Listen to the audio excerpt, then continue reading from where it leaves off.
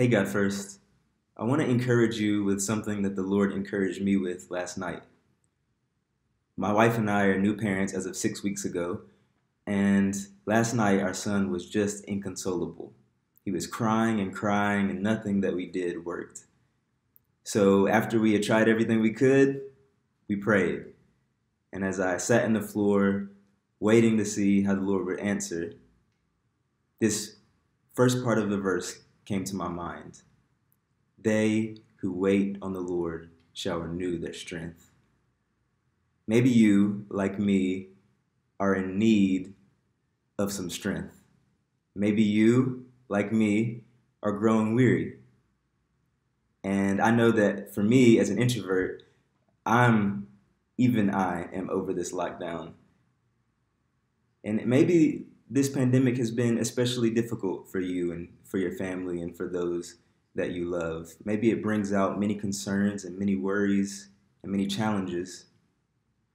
And so, to you, I want to encourage you that they who wait upon the Lord shall renew their strength. That's good news for us in the middle of a pandemic.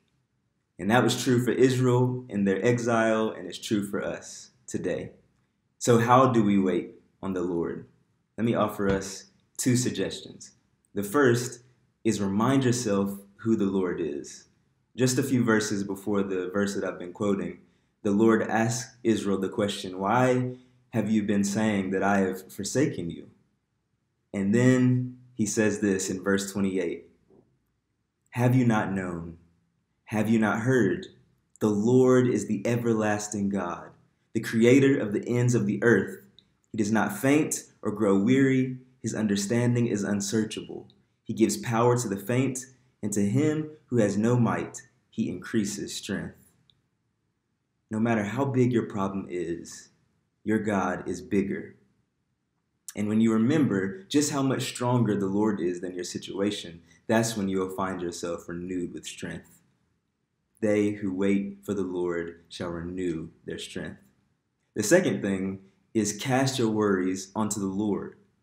It's actually okay to be worried in this pandemic, but don't stop at worry. Go a step further and cast your worries onto the Lord.